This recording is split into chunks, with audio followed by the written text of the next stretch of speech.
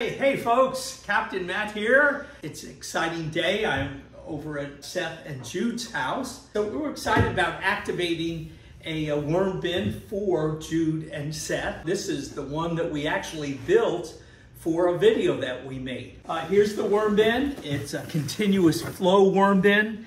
When this bin reaches maturity, which is in about 6 months, it takes about 6 months to get mature, and it reaches maturity by feeding food scraps and some leaf compost and different things. And we're gonna build it up to a certain level and turn it into a pad so that after 6 months, we'll then be able to take our rake and go underneath, and we'll actually rake the castings right out. They'll drop down at the bottom. And then you can scoop them and put them in a can or a 5-gallon bucket and start saving castings for the spring garden. We will put the cardboard in, we'll put some bedding in, and then we're gonna open worms. And we had a delivery today. We ordered a pound of African night crawlers, and we ordered them from Mimi's Worms down in Georgia. Seth and Jude are going to start caring for this, and we're gonna watch the progression as we go along. There's plans for this that you can go to our video and see us build this step by step. When we built it, we didn't put air holes around the top so that worms could have all the oxygen that they need. So we're just finishing it up. Jude is working on that project. And Jude, you wanna go ahead and finish drilling those holes there?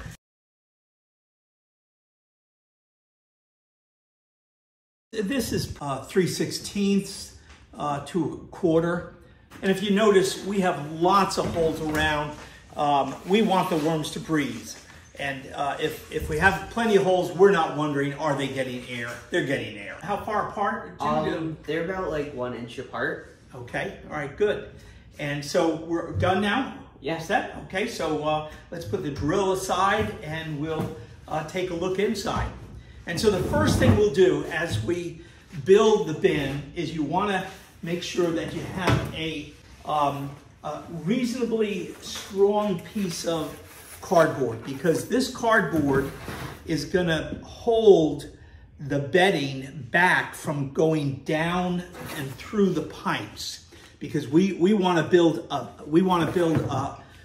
pad in there so that it just sits on top and it doesn't go anywhere until you start scraping it. And then the weight itself and gravity will continue to push it down. And you'll, every so many days, you're gonna have to find out that you can start scraping it and pulling the worm castings through. But it's important to have a pretty heavy duty cardboard, because this is gonna have to make it for 6 months as the pad begins to form. So we'll put the first piece in. I cut it out because it had some angles, and then the second piece we'll put in here. And basically what we're doing, we're just stopping the bedding that we're putting in from flowing through. Now the next thing that we'll do is we'll put some bedding in. And we have some bedding right here, and what we're using for bedding is it's compost. It's leaf compost and wood chip compost, and it's a little on the rough side. It's the same bedding that I use in the 8-foot continuous flow bin. And so we'll put some in just to start that pad and give the worms a place to live. And this bedding here has a decent amount of moisture to it. Let's see where we're at here. So let's just spread this around.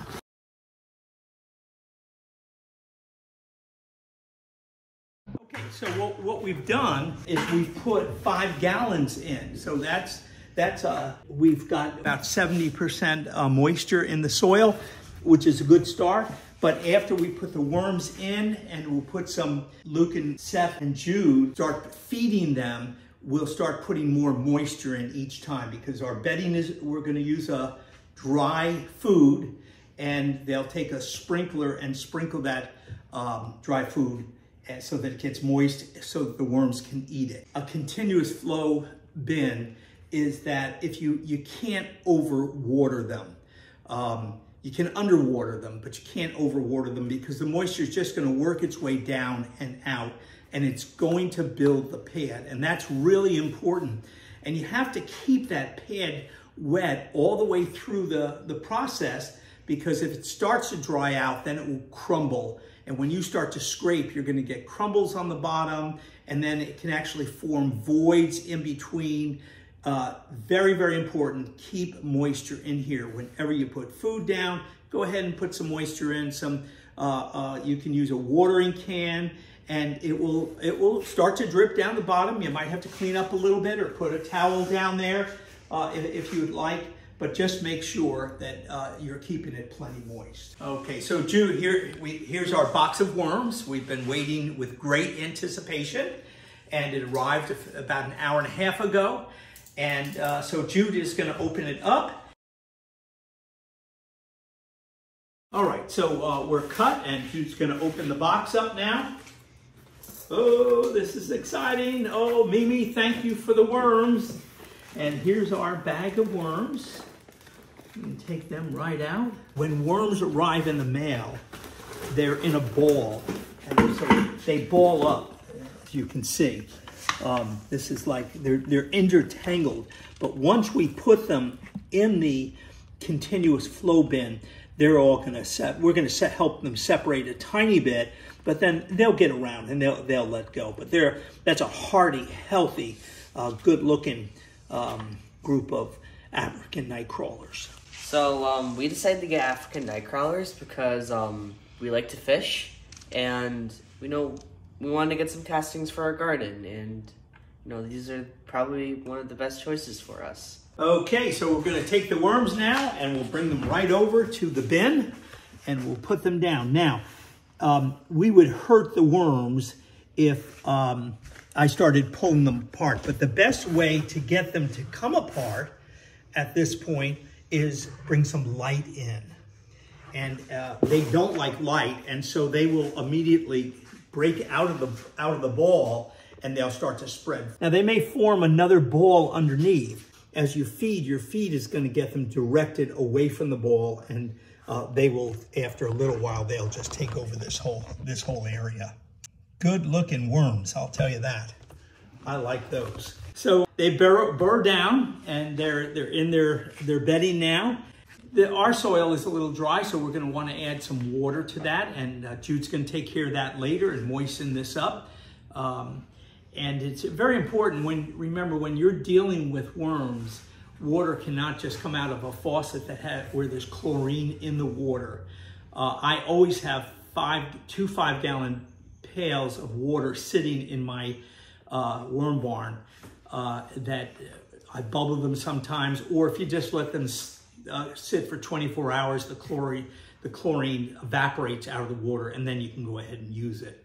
So Jude's water is not ready 100% yet, but it will be later, and he's going to come in and give this a good old sprinkling. And remember, you can't give too much water in a bin like this. You're going to find out, whoa, that's too much. I got a mess to clean up underneath. Well, it might take you a mess or two before you finally figure out exactly what you're doing, but you want to keep your pad wet. The next thing we want to do is feed them, and we would top feed these. Jude and Seth have a little bit of feed. Some of the mix, one of our videos recently, we shared with you what our mix is all about. And today we're going to take that mix and sprinkle it on the top. Jude and Seth are going to watch this daily and see how long it takes for the worms to eat it. Because even dry feed on top, you're going to wet it down a little. Come on over, Jude. And we're just going to sprinkle the feed on top very, very lightly like that. Now, the coloration between the leaf compost we put in and the color of the feed, they're going to know if the worms ate it or not. Jude is going to do it. He'll do this later. He'll wet all that down, and then we'll close it up. Now, there are issues with worms, and there are times when worms like to travel. They like to crawl up the sides, and they try to escape. So there are a number of ways of dealing with that. Here we have a top. We're going to lay the top down. But if Jude and Seth find out that the worms are escaping, then what they had recommended to me, and I thought it was a great idea, is an LED strip of stick-on lights right inside the bin. And so that will it's a very light, it's not a bright light, it's enough light to keep them down. I don't think there'll be a conflict with the food on top and that type of light. So we'll find out if there is. What we'll do, if we find out that food is not getting eaten, we'll put a piece of bubble wrap or plastic over it so that they won't come out away from from underneath the plastic and start crawling up the side because of the lights up here. But the plastic on top, and I think that's probably a real good idea. Plastic on top, black plastic, just laid lightly on top, making sure there's oxygen can get in. And you'll find that there'll be moisture every time you pull it off because of the moisture arising. And you'll have babies. Babies love to climb on top of plastic or under plastic. And there'll be a lot of moisture there for you too. So it's a good learning experience here. We're ready. I think we can shut it up, and let's not forget to water this and give it a good dose of water, okay? Don't be shy. Sprinkle it. When that water is ready, you just sprinkle that all over and like you're watering a garden, get that moisture down there, because we have we're looking at about 3 inches of bedding to start this off. And then all your scraps, once I started worming, no scraps end up in the garbage now. No bread scraps, no vegetable scraps. We're going to put all the scraps in here. No meat, no cheese, no fish, because those will get smelly. But all vegetable scraps you'll put on every day. And you'll be amazed at how fast these guys are going to be able to eat them. Now listen, if you build one of these, would you be kind enough to send me a picture of it? I always get excited when we give ideas and the ideas are working for you. It helps us to, motivates us. We're gonna ask you then the way to get that picture to us is to subscribe to our Worm People newsletter. And in the newsletter will be a link where you'll be able to send that picture out. And we're interested in any pictures that you have. But this is one today that's on our heart. I know numbers of you have built them and would love to have those pictures. So it's the Worm People newsletter, and there's a link right here to subscribe. But Worm People, I'm so excited about the way you guys continue to give us ideas, and the communication is just wonderful. And I'm just thrilled to be a Worm People. And we got to stick together, like that ball of worms down there. They just stuck together. And let's stick together.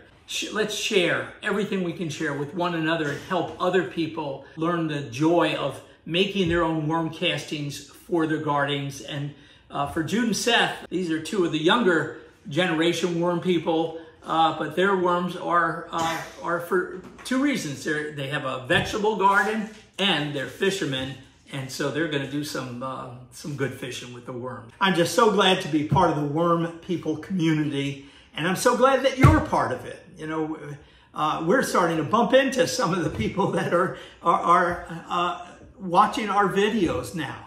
And one guy knocked on my window at work and said, "Hey, Captain Matt." I looked up and I was like, "Oh." He said, "Yeah, I'm watching every one of your videos." I was like, "Oh, great." And he introduced himself and we had a nice chat. I'm just thrilled to be part of the Worm People community, and I'm glad you're part of it too. Feed me!